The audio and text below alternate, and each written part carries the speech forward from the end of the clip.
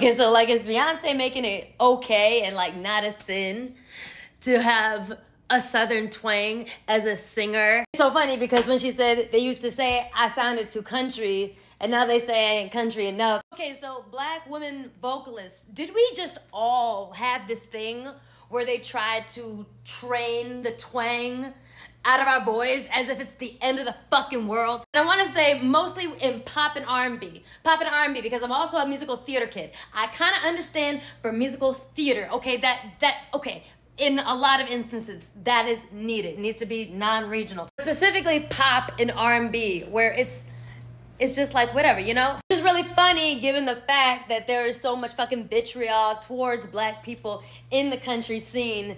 And I feel like so many of us vocalists have actually had to have the country trained out of us. Not to mention, basically all of Southern culture is brought to you by us. You're welcome. Like, so what if you have a twang? Like, I feel like it's kind of elitist, like in the pop R&B scene, like, you know, the stereotype of, you know, a Southern accent being associated with being dumb. That coupled with the fact that so many of us have been told that we sound too country, which is really interesting for people that don't belong in country. Especially when it comes to pop and R&B, as long as you can understand what I'm saying and the voice is aesthetically pleasing, who gives a shit? There's a million fucking palm-colored girl singers out there on the radio that I can't understand a motherfucking word they say because they won't open their mouth past this. Do you have a problem with my twang? Fuck you. I'll consider hiding my twang when y'all start telling them to open their fucking mouths. Also, for context, I, like the Queen, am also from Houston.